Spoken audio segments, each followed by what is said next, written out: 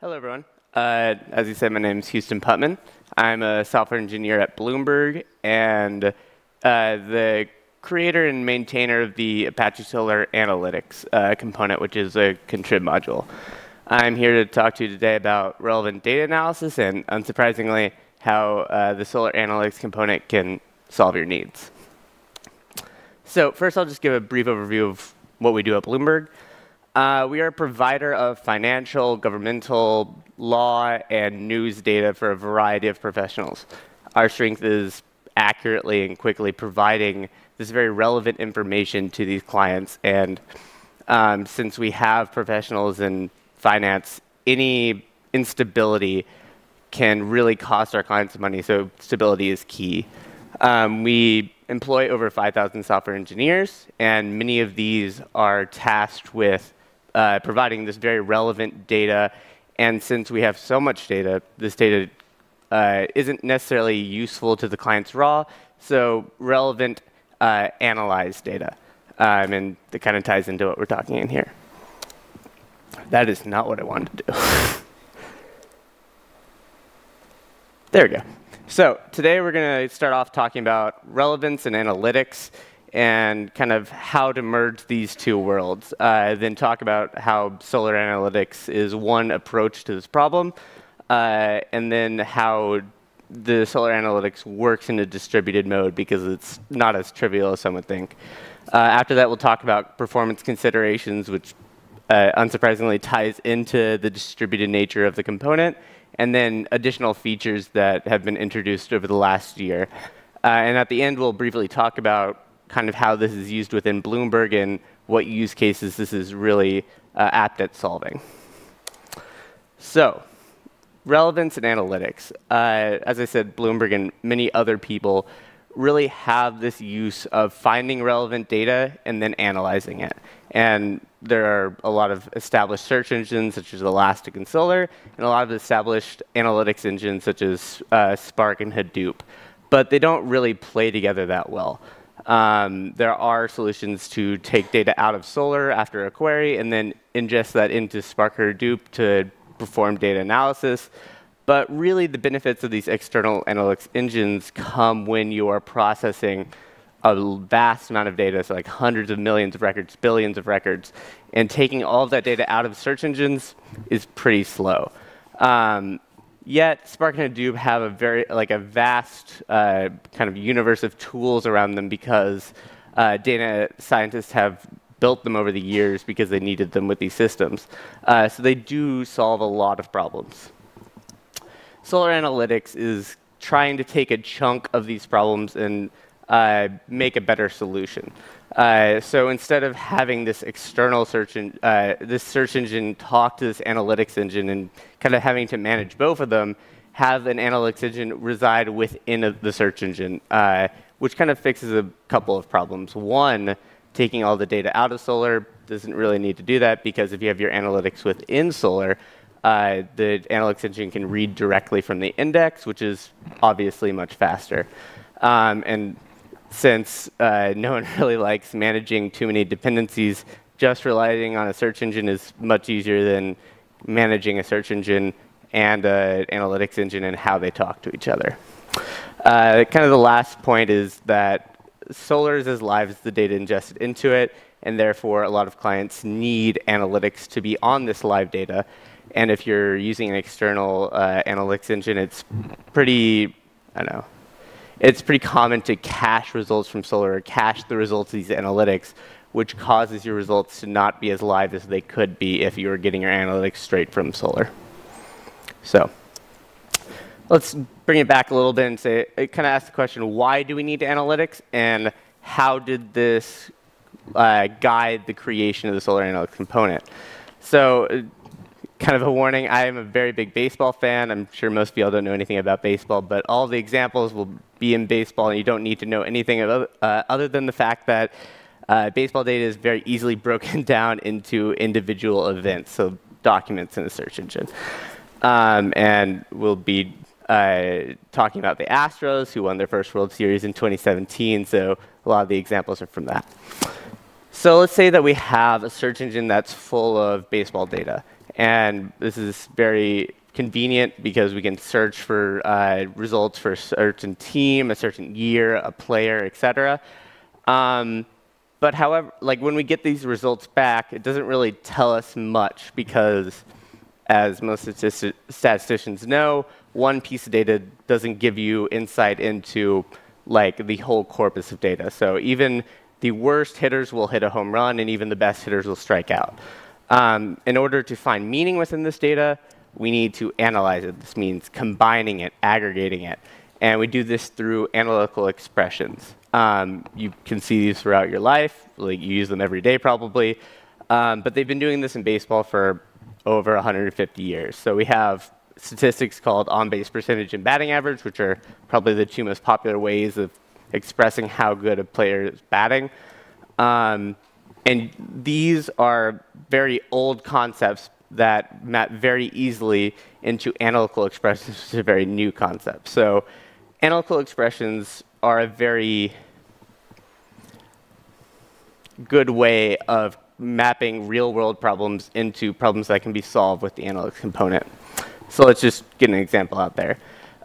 Since we're using Solr, we need to first query for some results. Let's ask for some Astros results, which gives us a list of players and their plate appearances back.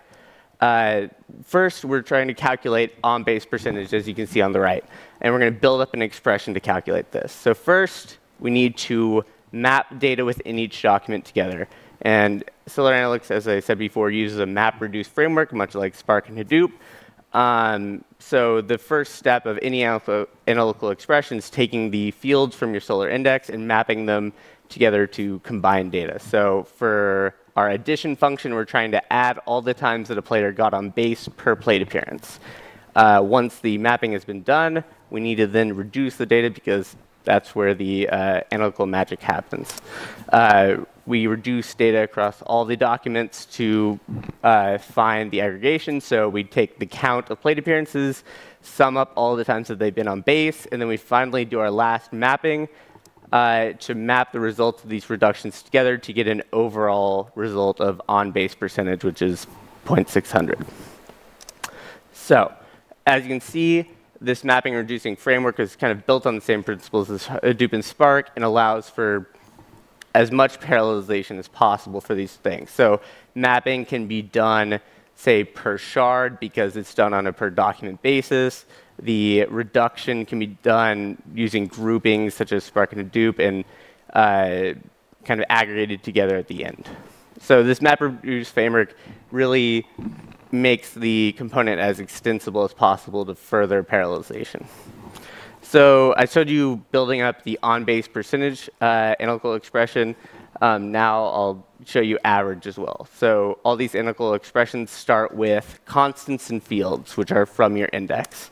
From these fields and constants, you can map them together on a per document basis and then reduce those values together. And after the reduction has been done across all documents, map the results of those to get your overall values. So as you can see, we can calculate analytics over entire result sets, but how often do people do that? Very rarely, because the thing you want to do with these values is compare them. I don't really care the batting average of everyone in 2018. I care about the batting average of each player in 2018. So we need to break up the data, calculate results based on those groupings, and then return them. So in Solr, we already have this idea of facets using the facet component. And so we can extend that into the analytics component to break up the data. In baseball, you can think of groupings such as group by to see which players are the best and worst, which years in a player's career were they good, which years were they bad, which teams are good, which teams are bad. Basically, as many ways as you can break up the data, the analytics component lets you do that. So we'll go through the different types of facets available. First, we have value facets, which are an extension of Solr field facets, which let you group the data by the value of a field or a mapping expression. We'll go further into the value facets later. But here on the right, you can see that players have been grouped. The data has been grouped by players so that we can calculate analytics on a per player basis. Next, we have range facets, which work exactly the same as they do in the facet component, which you can break it down by dates, such as May and June, or values, such as innings 1 through 3 or innings 4 through 6. As you can see there, we have data from inning 7, and that's not included because it wasn't in the defined set of ranges provided to the in the request. Solr also allows for query facets, so the analytics component also provides query facets, so you can ask for cold games, hot games, if you have an additional query to send to Solr to break up the data by. So I mentioned value facets earlier and how they're kind of an extension of field facets, but using some of that analytics magic in there. Value facets let you give a mapping expression. And when we were breaking down these expressions earlier, that's any expression that doesn't have a reduction function in it, because you can't really break down data by the reduced value. It doesn't make any sense.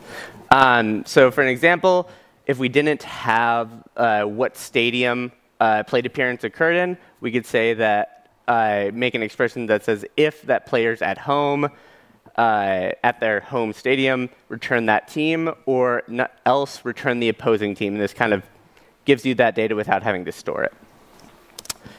Value facets also allow for more complex sorting than given in the facet component in Solr. So you can sort by multiple criteria, be it expression or facet value, and then set a limit and offset, of course. So this is just an example of how to express it in the analytics framework. And this is what I explained earlier, so I'm not going to go too far into it.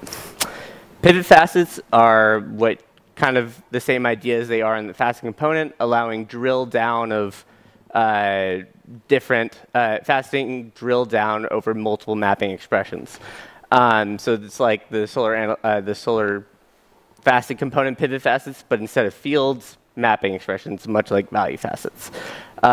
Complex sorting is enabled for each pivot individually, unlike the facet component, and then results are calculated at each pivot level. Let's go over an example. So say that we wanted to calculate how each team did against each other team in the baseball league.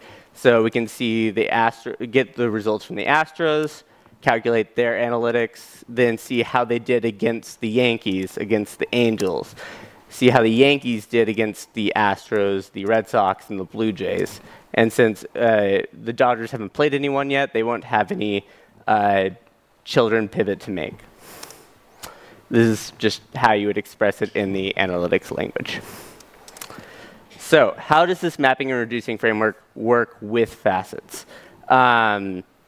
Here we queried for the same set of Astros results, and we're calculating on-base percentage again. We first map the documents with the values within each document, and this is unchanged from before since we haven't started to reduce. But once we reduce, instead of having one reduction at the end, we need to reduce for each value of the facet that we're calculating.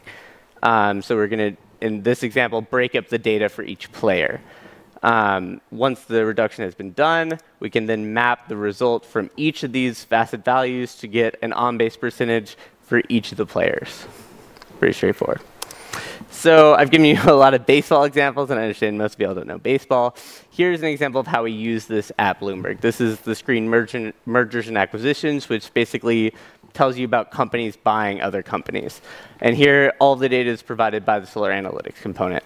And you can see here we have analytics expressions, just the count of deals, the minimum, maximum deal size, median, and then volume, deal count, et cetera.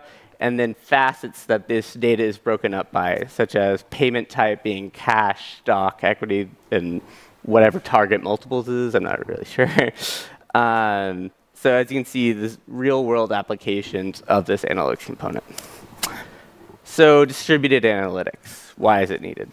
So in Solr, collections can have billions of documents. However, shards are limited to 2 billion documents.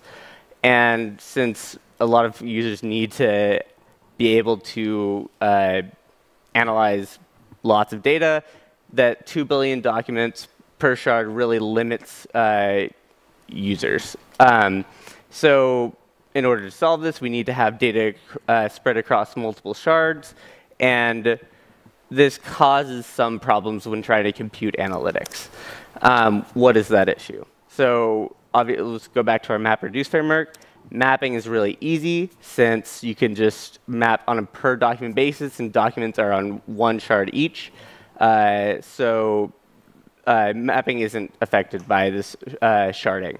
However, when you start to reduce the data down, you'll get one set of reductions per shard because the data, you can't really, when you're doing this reduction, you can't talk across machines very easily.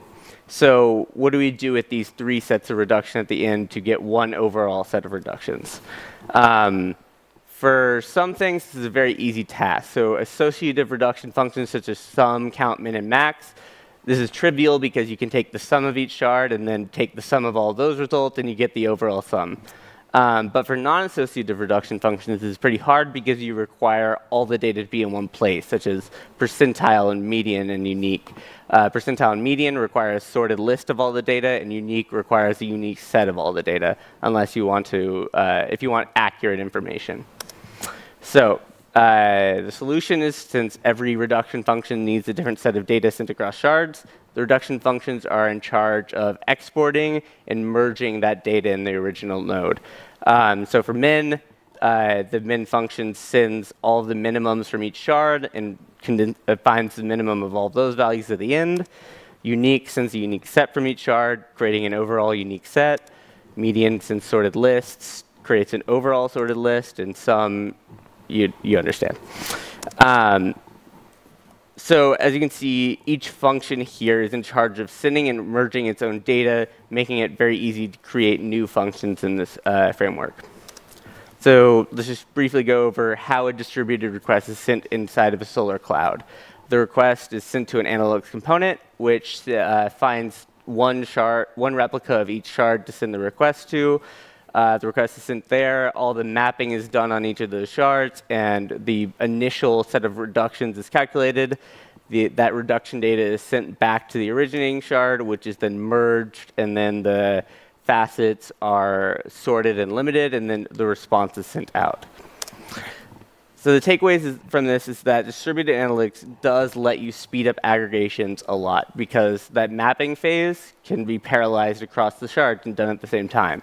And for associative reductions, which are really easy to distribute across shards, you can really speed up your aggregation by as many shards as you have in your cluster, meaning that if you have, say, 12 shards, it will perform roughly 12 times as fast as just having all of your data in one shard. And since we need the request interface to be the same across single-sharded and multi-sharded collections, so that no features are lost in between and the users don't really care where their data is. So let's talk about some performance considerations. But first, let's talk about how a request is processed in the analytics component and basically how we can speed things up. So first, obviously, the query that's sent to the analytics component is executed, and a result set to calculate the analytics over is found. For each of those documents, it's looped. The analytics component loops over each of those documents, reading it from the document from the index, and filling the reduction data for expressions and pivot and value facets. Since query and range facets are done by sending extra queries to Solr, those have to be done in a different step, which is a new step. And so the queries are sent, the queries are executed, which kind of returns to step 1 and populates additional reduction data for those facet values. Once all the reduction data is found, it's sent back to the originating node. The results are calculated. The facet results are filtered, and the results are sent back to the user. So what things can we do to make this faster? So a lot of the times in these requests, you'll send some of the same sub-expressions multiple times. So in these set of 4 expressions, you can see multiple things that are referenced more than once, such as count PA is referenced twice, add home run and BB walks is referenced twice, and home run is referenced 3 times. Instead of calculating all these individually, we can basically share overlapping expressions so that we only have to read plate appearances once from the index. We only have to read home runs once. We only have to add home runs and walks once. This really speeds things up. This speeds things up for large analytics requests. Let's go back to the distributed reduction solution and see how we can speed things up there. Since, as you can see, if you're trying to calculate the median over 1 billion values, that can be pretty slow because you have to send billions of values across the network to the originating node. So what we can do is not reduce that amount of data, because to get accurate results, you have to send all the data back, but we can make sure that we're not sending the same data multiple times. For example, if we're trying to calculate the median of inning, the 20th percentile of inning, and the 60th percentile of inning, all of those reduction functions require a sorted list of innings. So instead of sending that sorted list 3 times, once for each function, we can have these functions share the data. And we do this through reduction data. So instead of having reduction functions merge and export data, we have reduction functions reserve reduction data, which manage collection, exporting, and merging. So here we can see that median and percentile would reserve a sorted list of their expression, and unique would reserve a unique set. And this can really give performance improvements for non-sharded collections. So let's give an example of this and say that we want to find the median of inning, 20th percentile of inning, 60th percentile of inning, sum of home run, and mean of home run. What reduction data would these reduction functions require? And as you can see, they only require 3 sets of reduction data. That's count of home runs, sum of home run, and sorted list of inning. Once this has been found out, we can just ask each shard to collect these 3 bits of data, and then merge and export and then merge that in the originating node.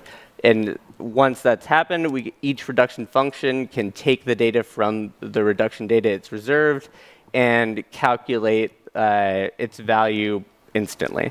So as you can see here, all 5 of these functions only require 3 sets of reduction data, which vastly improves the performance of sending data across the nodes, especially with the slow network. Cool. Some other various performance considerations to think of are adding new expressions don't necessarily increase the amount of time the query takes to calculate.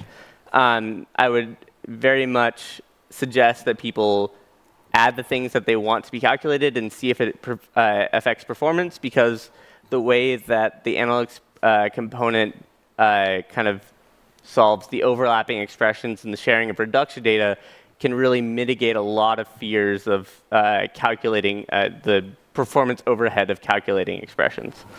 It should also be noted that the non-associative reductions, such as median and unique and percentile, require a significant amount of memory for large result set sizes. So obviously, if you're trying to compute the median of 1 billion values, storing those billion values in memory is a hefty charge.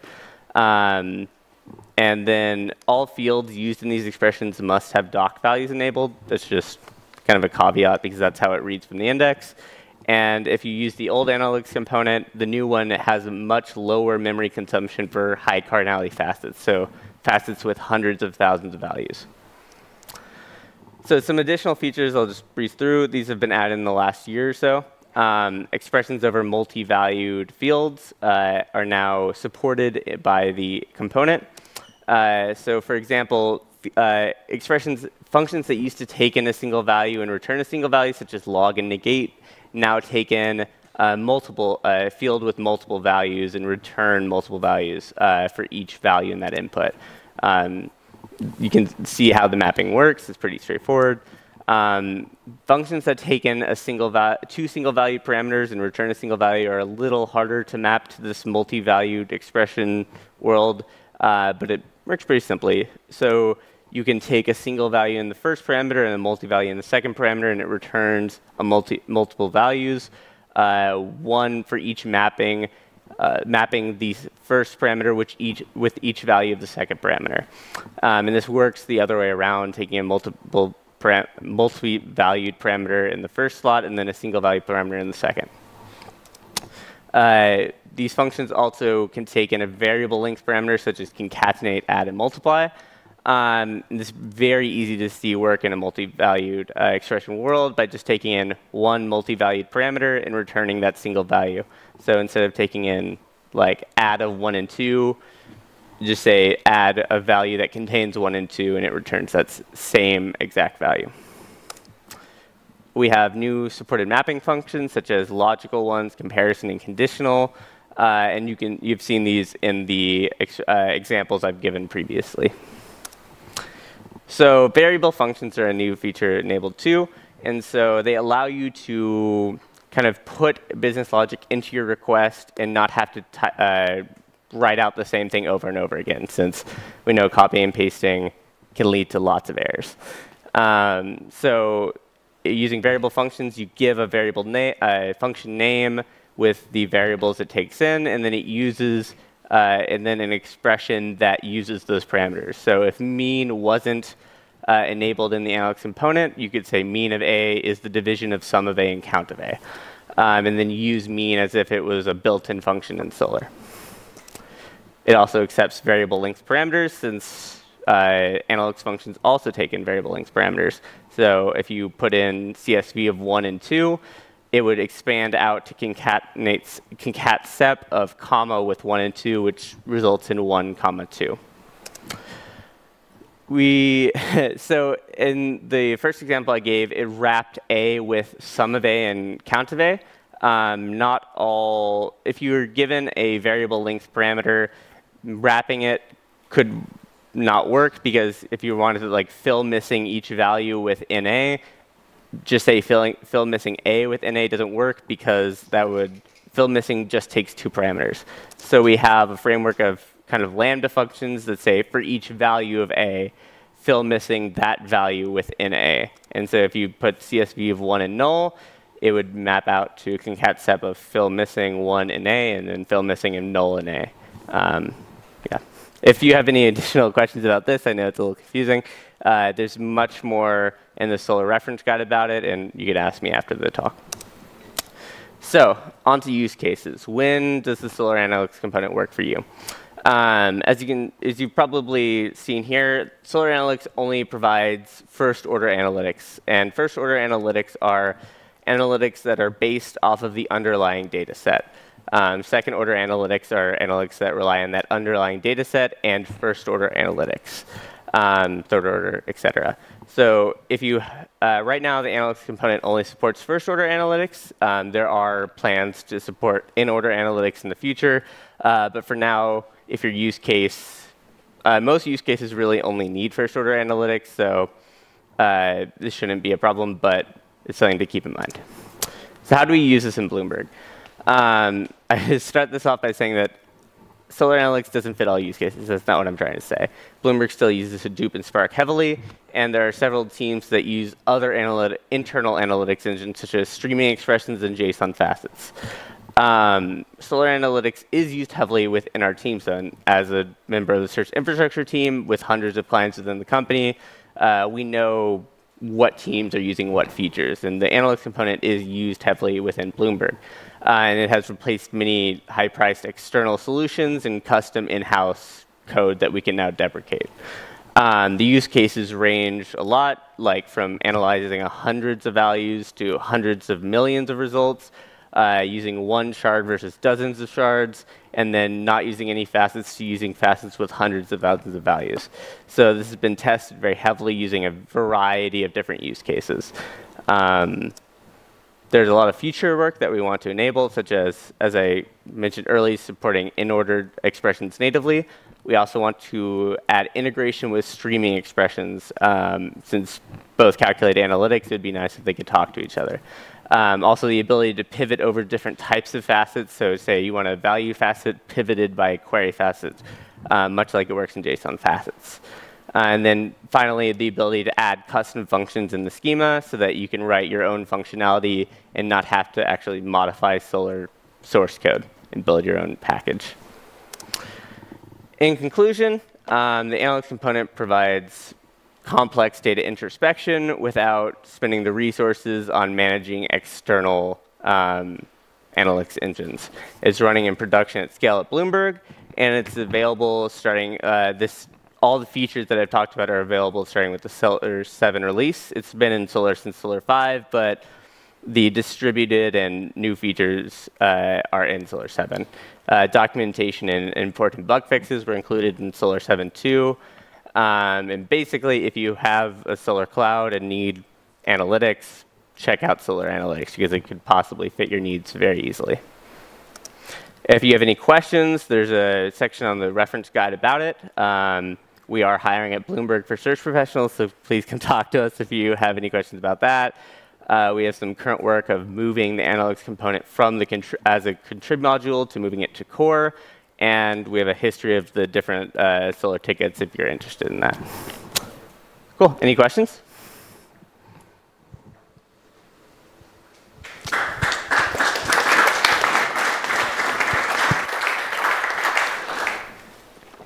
Hello.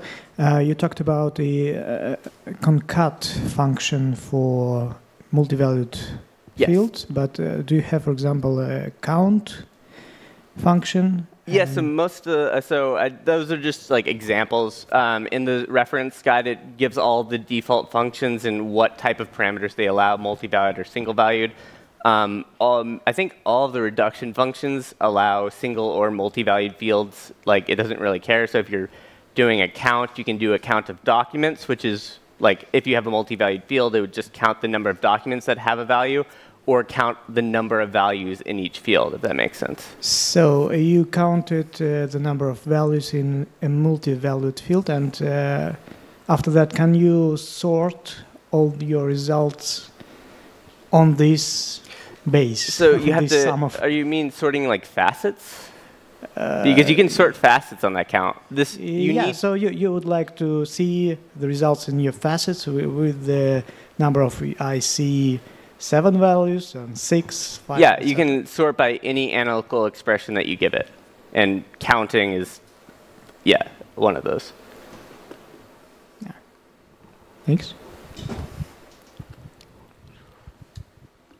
Hi, great talk, thanks. My question is about, I've come across a couple of use cases where people want dynamic facets, so they don't know the buckets at the start and they want to derive it from the data as they go through. Have you thought of any of those use cases? So in the original analytics component did support that, but it was a bit tricky to do given the, whenever we added distributed support, because you need to calculate all the results, then go back out to the shards to get more data. So that's not supported right now, but when we add the in-order expressions, that should be, I would imagine that would be enabled using the results of previous expressions to facet over the new ones. Yeah. Questions?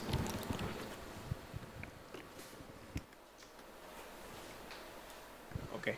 If none, thanks, Houston, for the talk.